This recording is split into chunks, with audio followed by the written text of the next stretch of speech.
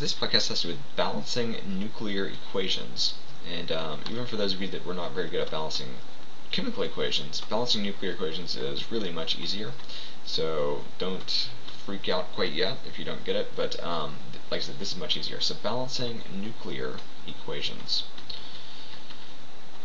So when we balance nuclear equations, basically two things have to happen. So instead of having coefficients, so make sure that we have equal numbers, or not really numbers, but equal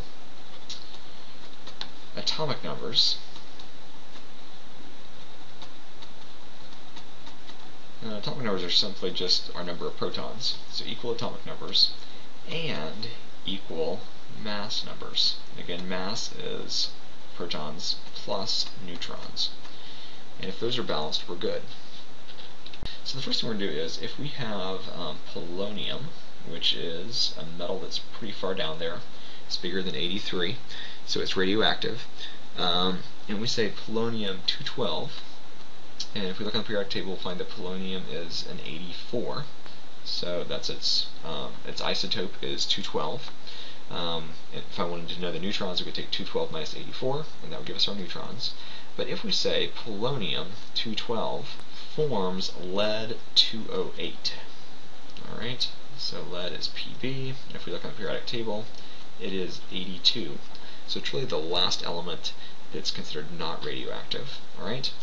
So if we go back and see what we have to do, and we want to say what else is formed, so we're going to kind of fill in what thing goes right there, alright?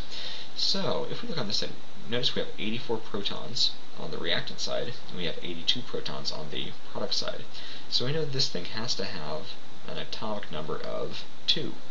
Similarly, we have 212 total protons and neutrons, and over here we have 208 total protons and neutrons. Alright? So, because of that, our change in mass number is going to have to be 4. So we have these two numbers, we really have 2 more protons, and it must be 2 more neutrons as well. Because again, mass number and atomic number are going to have to be equal to each other.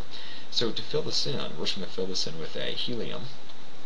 And a question might be, what type of decay is this? Alright, so the answer to that would be, this is alpha decay. Alright, based on the fact that what we get when we solve this has a mass number of 4 and an atomic number of 2. So another example might be cesium-137. And cesium symbol is Cs. If we look on the periodic table, we'll find that its atomic number is 55. And we're just going to say that cesium decomposes. When it decomposes, or when it decays into barium-137. And barium, we're going to find, has an atomic number of 56. So again, we want to know what we form, so we're going to basically fill in the blank. So we have 55 protons on the left, but we have 56 protons on the right, alright?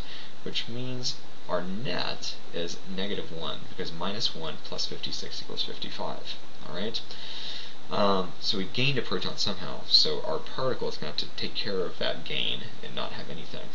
And on the top, notice our mass number stay the same, so our mass number doesn't change. And hopefully you'll recognize that a 0 minus 1 is an electron. So the type of decay is a beta decay. And again, you should have seen this in our previous podcast, but gammas are 0, 0, so again, they don't really work in nuclear equations. Another way we might ask this is, what element do you get from the beta decay? The beta decay of arsenic 78. And arsenic has an atomic number of 33. And whenever it's a beta decay, we're going to put our arrow automatically, but we know that the thing that we make is 0 minus 1. And we might write it as a beta particle, or we could write it as an electron as well. And then what we're going to add to that is 78 equals, think of the arrow sign as an equal, 0 plus what? 78. And then the bottom is 33 equals minus 1 plus what? It's going to be 34. So if we look on the periodic table to find what this is, we're going to find that it is selenium. Alright? And that is simply balancing nuclear equations.